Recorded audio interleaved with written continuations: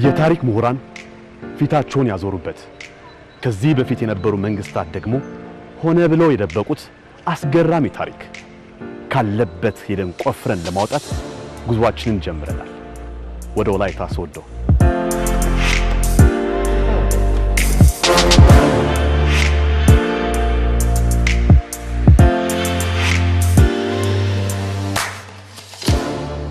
ለዘመናት የተደበቀውን ታሪክ ይፋ በማድረግ አዲስ ታሪክ ለመስራት 380 ኪሎ ሜትሮችን ማቆራረጥ ነበረብን ከአዲስ አበባ ወላይታ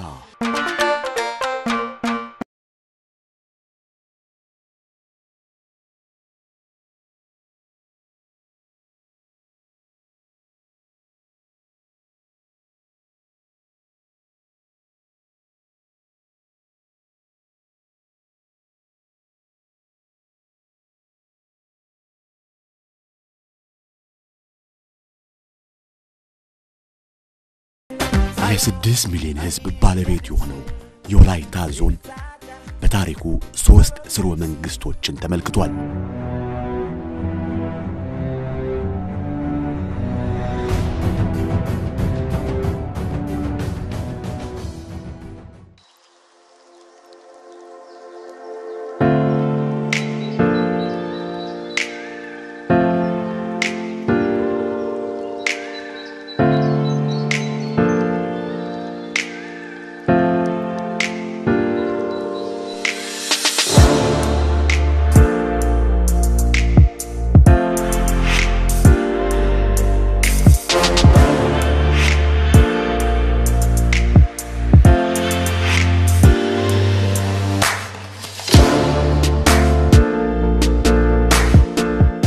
ሶስት ዳይናስቲዎች ወላይታን አስተዳድሯል። ወላይታ አገር ሆኖ ከተመሰረተበት ጀምሮ ከቢቶ ቢቢንቶ የሚባል ከመሬት ተፈጠረ ብቅ አለ ከሚሉት ንጉስ ሎካል ንጉስ ጀምሮ በአሩጂያ ነገስታት ወይም ዳይናስቲ በወላይታ ማላ ዳይናስቲና በመጨረሻ በትግራይ ዳይናስቲ ነው ወላይታ የተገዛው። በአጠቃላይ የወላይታ ህዝብ እዚ በኦሞ ወንዝ ሸለቆ ቋሚ ኑሮ መኖር ከጀመረ ጊዜው ጀምሮ ጠንካራ የመንግስት አስተዳደር የነበረው ህዝብ ነበረ። በዚህም ምክንያት በአጠቃላይ 50 ነገስታት ነግሰዋል። የመጨረሻው 50ኛው ንጉስ ጦና ናቸው። ይሄ 50 ነገስታት በሶስት ስርወ-መንግስት ተከፋፍለው ነው። አንደኛ የወላይታ ማላ ስርወ-መንግስት የሚባል ቀዳሚው የወላይታ ነገስታት ስርወ-መንግስት ነው። ቀጥሎ መሃል ላይ አሩጂያ የሚባል ስርወ-መንግስት ነበረ። እንደገና የንጉስ ጦና ደግሞ አሁን የሶስተኛው ነው። ሶስተኛው የወላይታ ትግሬ ዘረግንድ ነገስታት ወይም ስርወ-መንግስት ነው። በኦሞ ወንዝ ዳርቻ ላይ ካሉ መንግስታት እንግዲህ ጎልቶ የሚታይ መንግስት ብቻ ሳይሆን በስሩ ላይ ወደ 3 የሚሆኑ ስርወ-መንግስታት ወይም በእንግሊዝኛ ዳይናስቲ የምንላቸው የነበረ ታላቅ ህዝብና መንግስት ነበረ። ከነኚህ መንግስታት አንደኛው ወላይታ ማላ መንግስት ነው። ሁለተኛው ደግሞ አሩጂያ ስርወ-መንግስት ነው። ሶስተኛው ደግሞ የትግራይ ስርወ-መንግስት ወይም በወላይተኛ ትግሪያ ካዎ ቶና ይባላል። ስለዚህ እነኚህ የሶስቱ ስርወ-መንግስታት የነበረበት ታላቅ መንግስት እንደነበረ ይታወቃል። በወላይታ ምድር ከሁሉም አንደበት ማልጠፋው ጀግንነቱን ሁሉም ወላይታዊ በኩራት የሚመሰክርለት በአካባቢው ትልቁን አሻራ ጥሎ ያለፈው ግን የትግራይ ስርወ-መንግስት ነው። ከተንቤን በመነሳት 1200 ኪሎ ሜትሮችን ተጉዘው ወላይታ የመጡት ከትግራይ አብራክ የተገኙት ወጣቶች ደግሞ የዚህ ስርወ-መንግስት ባለቤትና መስራች ናቸው። ወደ ንጉስ ጦና ሲመጣ የወላይታ ትግሬ ዘረግንድ ታሪካዊ አመጣጥን በመናይበት ጊዜ በ14ኛው መቶ ክፍለ ዘመን አካባቢ ይሄን የትልቁን የዘይላን ንግድ መስመር ተከትሎ ከትግራይ ተንቤን ከሚባል አካባቢ የመጡ ሁለት ሰዎች ነበሩ ቀድሞ የመጡት። በዚህ ውስጥ ከጂማ አርጎ በጂማ ዞሮ ኦሞን ተሻግሮ የወላይታ ማላ መንግስት መቀመጫው እዚህ አልነበረም። ኪንዶ ዲዳ የሚባል ቦታ ነው። ከዚህ ትንሽ ራቅ ያለ ቦታ ነው።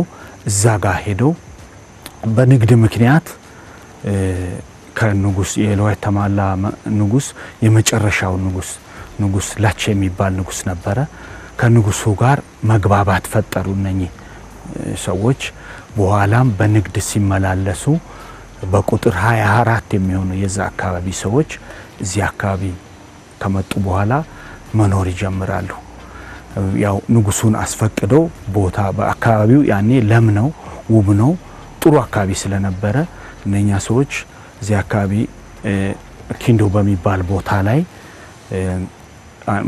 ንጉስ ላቼ ቤተ መንግስት ነበራቸው ወሻቋ ቤተ መንግስት ይባላል በዚሁ አካባቢ ስፍራ ተሰጥቷቸው የተወሰነ ጊዜ እዚህ ብንኖር የሚል ነገር ጥያቄ ያቀርባሉ ንጉሱም ፈቃደኛ ሆነው ቦታ ይሰጧቸዋል ንጉስ ሞቶሎሚ በነበረበት ሰዓት ላይ ከ13ኛው ሴንቸሪ ጀምሮ ከተንቤን ነጋዴዎች ወደ ወላይታ ይመጡ ነበር በተለያየ ንግድ እስከ 1430 ድረስ የንግድ ልውውጥ ነበር ንግድ ልውውጡ ከየት ነው በዚህ በቦንጋ አድርጎ በጅማ እየመጡ ከህንድ ሀገር ከሰሜን ካሉ የተለያዩ ጌጣጌጦች መሳሪያዎችን ከተንቤን የሚነሱ ነጋዴዎች ወደ ንጉሱ ወደ ሞቶሎሚ ቤት ያመጡ ነበር ወደ ሞቶሎሚ ቤት እየመጡ ያው ከዚህ ደግሞ የዚሆን ጥርስና የተለያዩ ቡና ከዚህ ይዞ ጭኖ ይሄዱ ነበር በደቡብ ኢትዮጵያ ላይ ደግሞ ወላይታ ስርወ-መንግስት ታላቅ መንግስት መሆኑ ማንንም የማይክድ ሀቅ መሆኑ ወይም ለክርክር የማይቀርብ መሆኑ ግልጽ ነው ሆኖ ሳለ ግን ወደ 16ኛው ክፍለ ዘመን በሚመጣበት ጊዜ በተለይ ወደ 16ኛው ክፍለ ዘመን እነኚህ ታላቅ የህዝቦች ንቅናቄ ቀደም ብሎ በተለይ ወደ 13ኛ ክፍለ ዘመን ጀምሮ በወላይታ መንግስትና በትግራይ በወቅቱ የነበረው የአክሱም መንግስት መካከል ላይ ጠንካራ የንግድ የህዝብ ለህዝብ ግንኙነቱ እንደዚሁ ደግሞ የማህበራዊ ግንኙነቶቹ መኖሩ የአፈ ታሪክና የጽሁፍ መረጃዎቹ ቁልጭ አድርጎ ያስቀምጣሉ ላቼ አሁን እያስተዳደረ እያለ የላቼን ልጅ ይሄ ከትግራይ የመጣው አገባት ካገባ በኋላ አሁን ለምሳሌ አንተም ብትሆን እሱም ቢሆን ከልጆቼ አንዱን ያገባ ከልጆቼ ጋር እኩል ይቆጠራል እንጂ ልዩነት የለም ስለዚህ ላቼ ቀጥታ ይሄንን ልጄ ነው ብሎ እዚህ ከልጆቹ ጋር እኩል አድርጎ እንትን ስል ላቼም አርጅቷል ደክሟል ስለዚህ ስልጣኑን ለእሱ ሰጥቶ በቃ እሱ እዚህ ሀገር እያለ ሞተ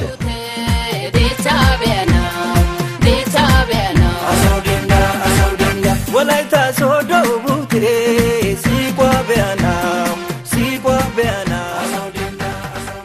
ሲግባቡ ንጉሱ አንድ በጣም ቆንጆ ልጅ ነበራቸው ንጉስ ሞቶሎሚ ወንድ ልጆቹም ወልዷል ወላይታ ባህል ንግስናው የሚሰጠው ለአልጋ ወራሹ ለንጉሱ ልጅ ነው ሚካኤል የሚባል ከተንቤን የመጣው ጎሮምሳ ምስትም ያላገባ ይሄ ንግዱ ላይ የነበረ ለንጉሱ አንዳንድ ነገሮችን አገልግሎት መስጠት ጀመረ ወላይታዎች መሬት እያሰፉ ከፍተኛ ውጊያ በነበሩበት ሰዓት ላይ በቃ ተላመደና ውጊያውን ካልተቀላቀልኩ ይላል አንተ ትግራይን እዚ ወላይታ ላይ ብትሞት ለኛ ጥሩ አይደለም ውጊያው ባትቀላቀል ስል በፍጹም በቃ እኔ እቀላቀላለሁ አለ ፈረስ ጋልቦ በፈረስ ጦር ሜዳ እየሄደ በየቀኑ ጀብዱ ይሰራል በቃ ተላመደ ባህሉን ተላምዶ ከህዝብ ጋር ውጊያ ላይ እየተሰማራ ጀብዱ እየሰራ ሲመጣ ንጉሱ አቀረባቸው እያቀረቡ ሲሄዱ ንጉሱም እያረጁ ሲሄዱ ወደ ክርስትና ሃይማኖትም ተቀይሮ ስለነበሩ በአቡነ ተክለ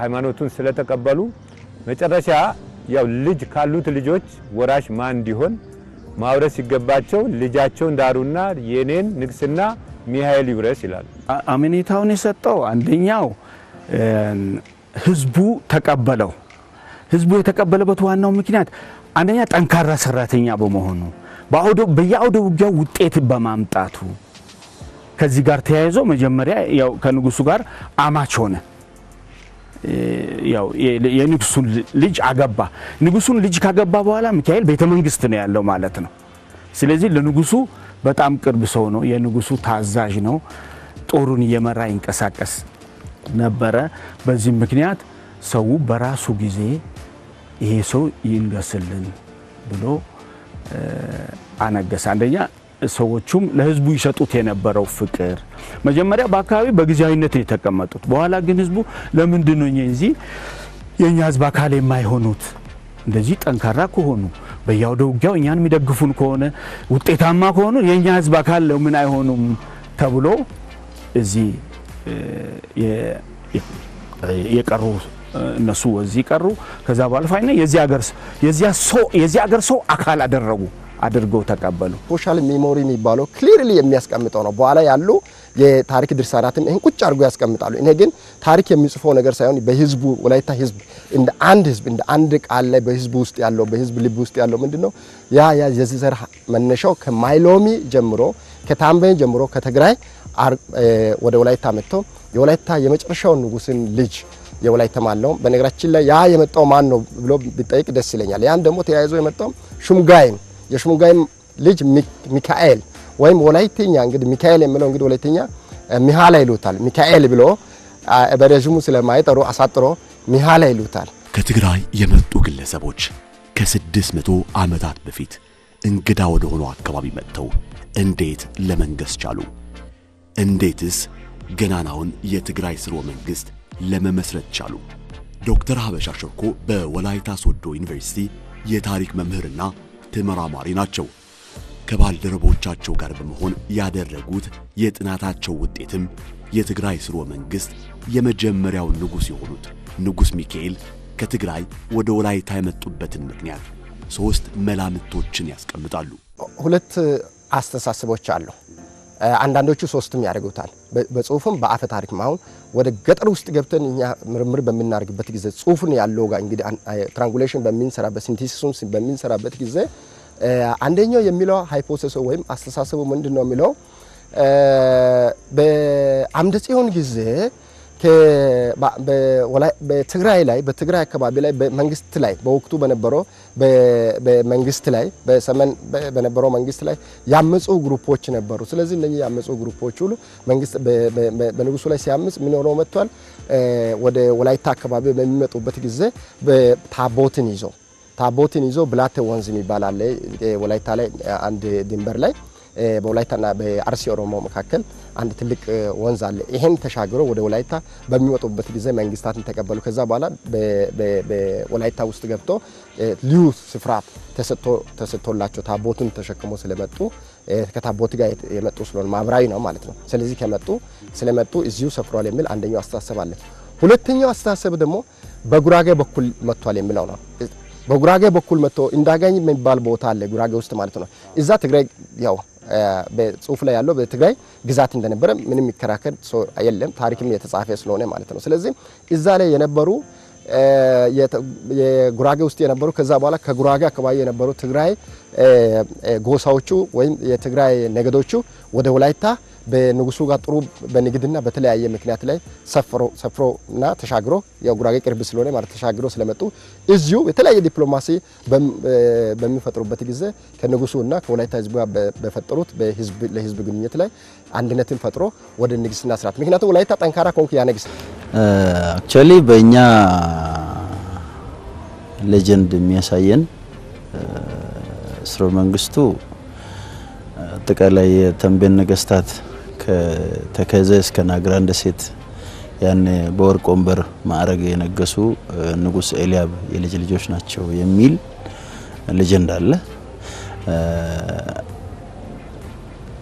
እና ይሄ ኮሎኒ ተሾመ ታደሰ የሚባሉ ሶሺዮሎጂስት በመመረቂያ ጽሁፋቸው እንዳሰፈሩት በ1300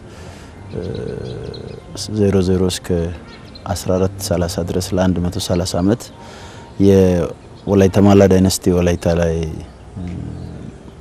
ኮላፕስ አድርጎ ሰፊ ግዛት የነበረው ወላይታ ግዛት ኦልሞስት ተዳክሞ ሙስፉ ሁዱጋ ኪንዶ ወይንም አሁን ወደ 11 ቀበሌ መዋቅር ያለው ኪንዶ የሚባል ቦታ ላይ በታጠረበት እነዚህ የትግራይ ስርወ-መንግስት መስራች የሆነው ሹምጋይ ሚካኤል ወጣት ናቸው ወቅቱ ክርስትናውንም ይዞ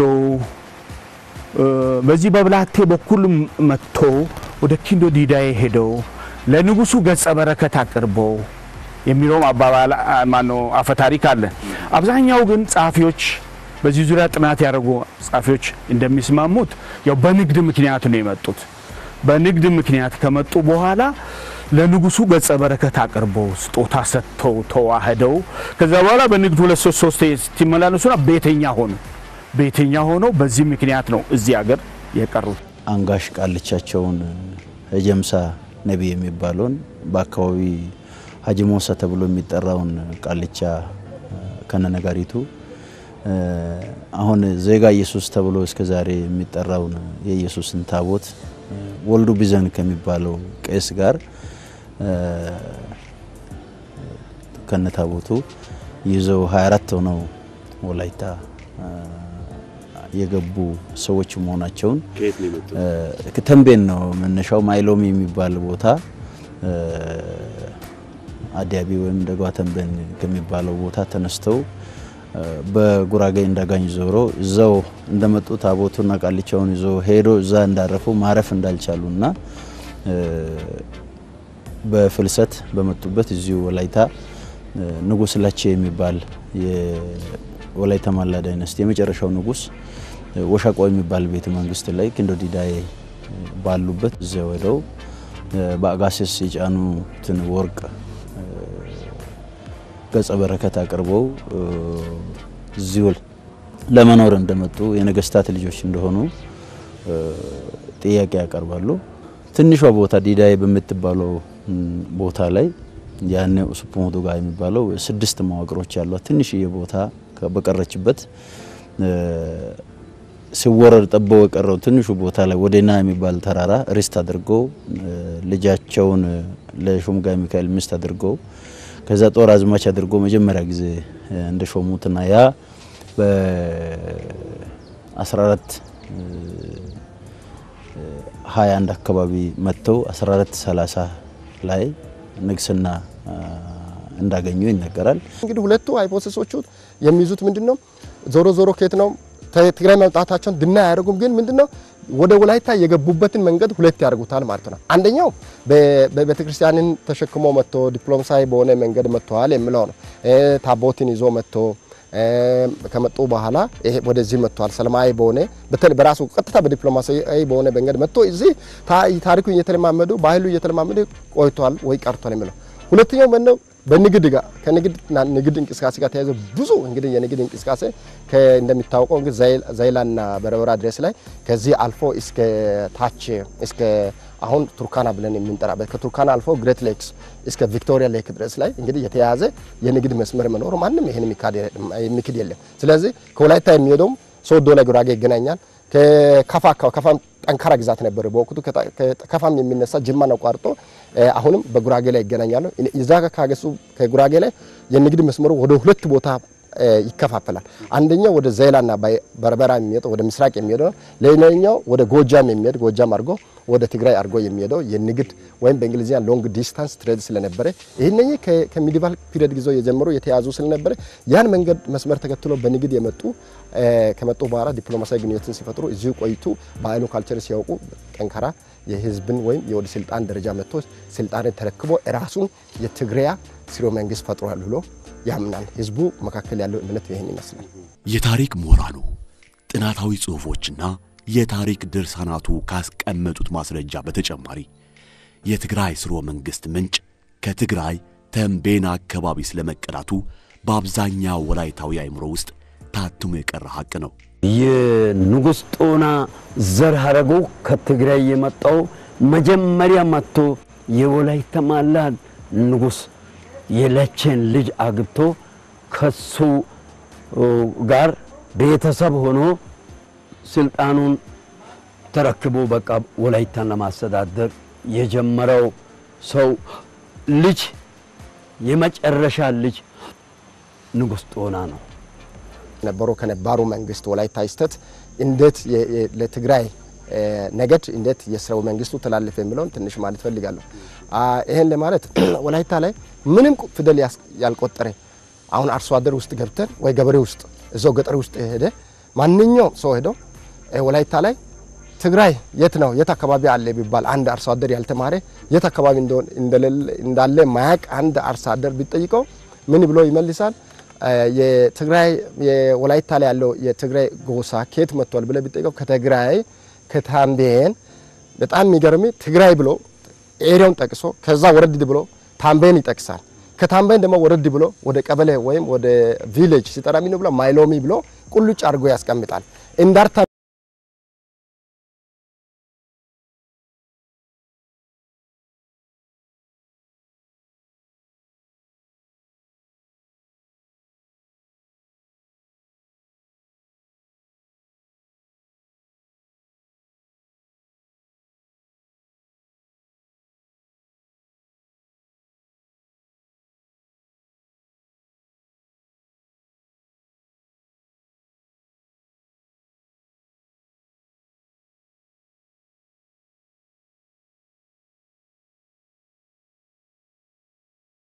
ግን በተመለከተ መጽሐፍ የጻፉና የተለያዩ ጥናታዊ ጽሑፎችን ያሳተሙ በወላይታ ሶዶ ዩኒቨርሲቲ የባህል ተመራማሪው አቶ ወልደ ማርያም ልሳኑ የትግራይ ስርወ-መንግስት በወላይታ ምድር ሕያው የሆነው በጦር ሜዳ አሸንፎ ጀብድነቱ በተግባር ካረጋገጠ በኋላ እንደሆነ አስረግጠው ይናገራሉ።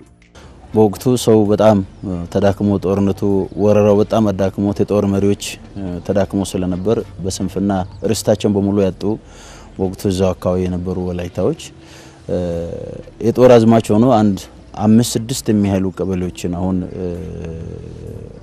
ቦሳ የሚባለውን እስከ ላሾ ድረስ ያለውን ኦኮቶ ሴሬ ዘራዳ እነዚህ የሚባሉ ወደ 6 የሚያህሉ አካባቢዎችን ካስለቀቁ በኋላ በአዝማችነት ወዲያውኑ ህዝቡ ያንን ደካማው ንጉስ ይወረደልን ይሄ ድንበር የሚያስፋፋልን ሰው እሱ እንገስልን ብሎ ህዝቡ አመፀ።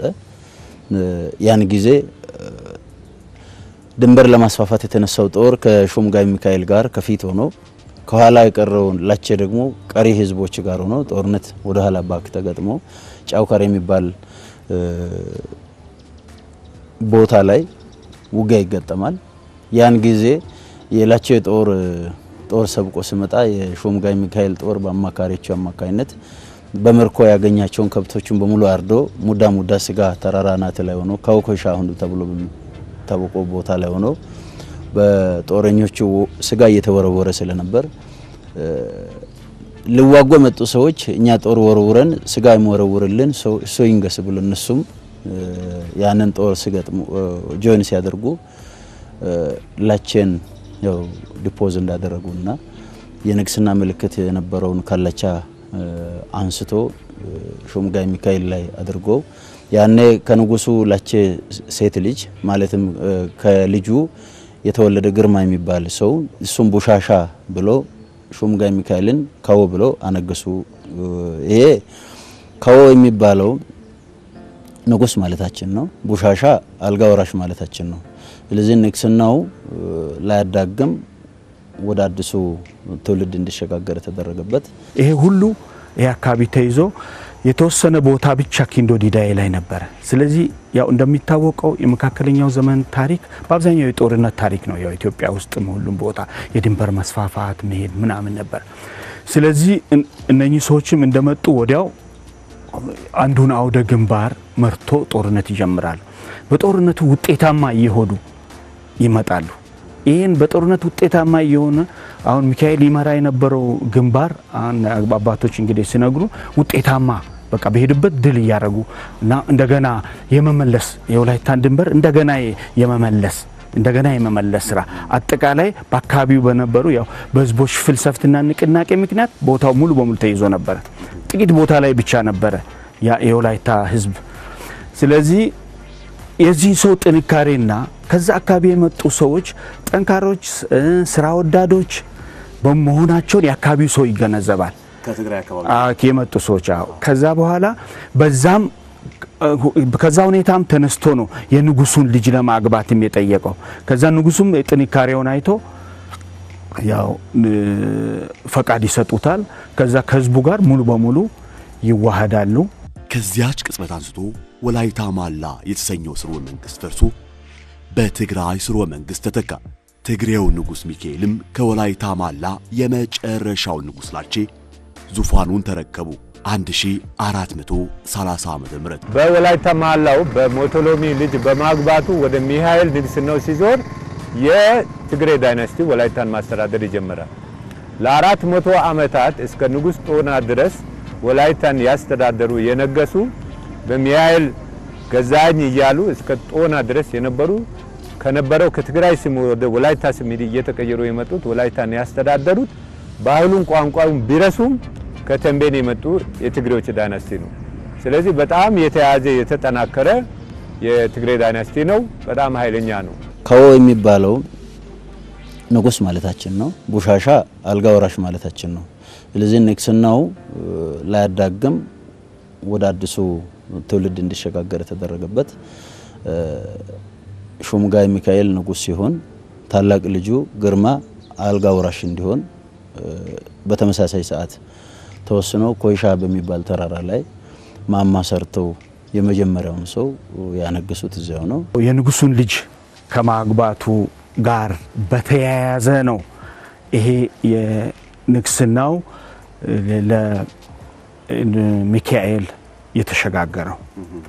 ስለዚህ ህዝቡ በራሱ ፈቃድ የዚህ ሰው ጥንካሬ ካየ በኋላ ንጉስ ላቼ ያኔ አርጅቶ በጣም ሸምግሎም ነበር። ስለዚህ ይሄን የሚመጣውንም ጦርነቱንም ለመመለስ የተያዘውን አካባቢያችንን ለማስመለስ ይሄ ጠንካራ ሰው ይመስለናል ይሉና ሚካኤል ወዜ ብሎ ያነክሰው። ሚካኤል ወዜ ማለት ያው በፈረስ አስቀምጦ ሚካኤል ይንገስልን ንጉሳችን ነው። የወላይታ ህዝብ አሾንጋራ ዲያጌ ሚካኤል ንጉስከሃ በወላይታ ይሄ ማለት ይሄ መርቶ የሚችል የመምራት ጥበብ ያለው ጠንካራ ጦርን በሄደበት ላይ የንጉሱ እንግዲህ ያማቹ የንጉሱን ልጅ ስላገባ ሚካኤል ምን አድርጎታል ማለት ንጉሱ እንግዲህ የንጉስ ፋሚሊ ሆኖታል ማለት ነው። ስለዚህ ይሄ በእኛ ላይ ቢነግስ ይሻላል ብሎ ንጉሱ የደከመ ሲመጣና የመጨረሻው የወላይታ ማላ ንጉሱ ከስቴቱም ጭምር መንግስት ብቻ ሳይሆን ቶታሊ ግዛቱን ጭምር እየጠበበ ከመምጣቱ አይ የወላይታ መልሶ ይሄ ወላይታ አካባቢን ማቋቋም የሚችል ይሄ ሚካኤል በእኛ ላይ ይንገስልን ብሎ ወዘ ሚካኤል ወዘ ብሎ ማለት ይንገስልን ብሎ ህዝቡ ተስማምቶ ካነገሰ በኋላ ሚካኤል ከዛ በኋላ ሚካኤል የመጀመሪያው ነው ማለት ነው። ይሄ ከሌላ አካባቢ የመጣ ሰው ነው ተብሎ አልተከለከለም። እንዲያውም ንጉሱም አልፈቀዱም። ህዝቡ ነው ያነገሰው። ህዝቡ ካነገሰ በኋላ የወላይታ ትግሬስ ዘረግንድ ነገስታት ሐረግ ቀጠለ። ያው ሚካኤል አዛኝ ከተማ አዛይነ ይላሉ አሁን እነሱ ሲሉ ገዛኝ እንደዚህ አይነት ስም ይቀጥልና ወደ 3-4ኛ ንጉስ ሲሆን ያው ቀስ ያለ እየተዋሃደ ኮቴ ልባኔ ቱቤ ምናም ያለ ወደዚህኛው እየመጣ እስከ ንጉስ ጦና ድረስ ነው የነገሰው። ንጉስ ሚካኤል ብርቱ እንደነበሩ ይነገርላቸዋል። የታሪክ ድርሳናቱና ጥናታዊ ጽሑፎቹ ንጉስ ሚካኤል እንዴት ስልጣን ተቆጣጠሩ በሚለው ላይ የተለያዩ መላምቶችን ቢያስቀምጡም በአንድ ነገር ግን ያለ ምንም ልዩነት ይስማማሉ። በንጉሱ ጥንካሬ እዚሁ የተለያየ ዲፕሎማሲ በሚፈጥሩበት ጊዜ ከንጉሱና ከወላይታ ህዝብ ጋር በፈጠሩት ለህዝብ ግንኙነት ላይ አንድነትን ፈጥሮ ወደ ንግስና ስርዓት ምክንያቱም ወላይታ ጠንካራ ኮንክ ያነግሳል። ምንም እዛ ላይ ኮምፕሌክስ የለውም። ምክንያቱም አንተ ጥንካሬ ይፈልጋል እስተቱን ይጠብቃል ወይ ራሱ ወላይታ ቅድም እንዳልኩ ጠንካራ እስተት ስለነበረ ጠንካራን እስተቱን ይጠብቃል አይጠብቅም ለህዝቡ ታማኝ ነው ወይ ይሄ ሁሉ ያሸነፈው ከትግራይ በመሩት በትክክል ጀግናው ነው ባይመሩ ኖሮ የወላይታ ማላው ወይም የሌላው ነገስታት ስልጣኑን ይወስዱ ነበር። ለ400 ዓመታት በተዋረድ ለልጅ ልጃቸው ስልጣን እያስረከቡ ያሉት ይምራን ትግሬው ተብሎ የወላይታ ትግሬው የተሰጠበታል። ጠንካራ የህዝብን የመምራት ኢኮኖሚም የመምራት ይሄ ብቻ ሳይሆን ደግሞ የህዝብ ለህዝብን ግንኙነትን ለማጠናከር የሚችል በመሆኑ ከዛ በኋላ ህዝቡ የወላይታ ህዝብ ደግሞ የራሱን መንግስት እንዲፈርስ ስለማይፈልግ ጠንካራ ስለሆነ ከዛ በኋላ መጨረሻው ደግሞ የመጨረሻው የስርወ-መንግስቱ ማለት የወላይታ ማላ ስርወ-መንግስቱ ከዛ በኋላ በተለይ ንጉሱ ከደከመ በኋላ አይና ህዝቡ ይሄ ቢነግስልን ምክንያቱም ኦሬዲ ፓርት ሆኗል ወላይታ ፓርት ቢከም ፓርት ኦፍ ወላይታ ስለዚህ የወላይታ ፓርት ስለነበረ በቃ ይሄ መንገስ አለበት የሚል ኮንሰንሰስ ላይ ደርሶ ህዝቡ ፈቅዶና ወዶ አፍቅሮ በኔ ላይ ይንገስ ብሎ ዲሞክራሲያዊ ስርዓትን ያሳየበት ዋናው መነሻ ይሄ ነው የሚለው አንዱ ንጉስ በሌላው ንጉስ እየተተካ የትግራይ ስርወ-መንግስት በወላይታ ጥንካሬውን ጠብቆ ግዛቱንም እያስፋፋ ቀጠለ። ከዛ በኋላ መሃላ መጣ። ከመሃላ በኋላ ደግሞ ከተማ መጥቷል። ከተማ ነው ሙሉት። ከከተማ በኋላ ደግሞ ገዛኝ ወይ ገዛኛ ይሉታል። ገዛኝ ይሉታል። ከዛ በኋላ አዳይ ይሉታል። ከዛ በኋላ ኮቴ ይሉታል።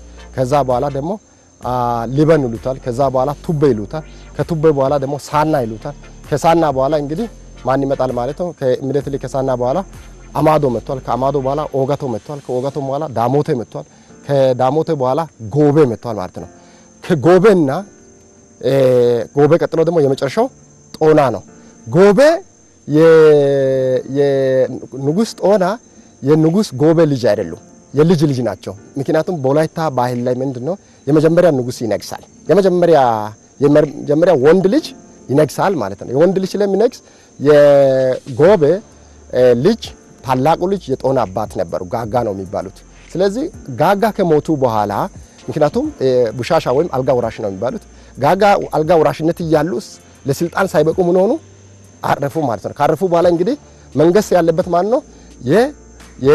የንጉስ የቡሻሻ ወይም የአልጋ ወራሽ ጋጋ ልጅ የመጀመሪያ ልጅ ጦና ስለነበረ ንጉስ ጦና በዚህ ሁኔታ ላይ ነገሱት ማለት ነው። እንግዲህ እነኚህ እኔ ኋላ የቆጠርኳቸው ከሚካኤል እስከ ጦና የቆጠርኳቸው 14 ነገስታት በወላይታ የነገሱ የትግራይ ስርወ-መንግስት ነገስታትና ድንበርን ዳርን የጠበቁ ታላቅ መሪዎች ናቸው ማለት ነው።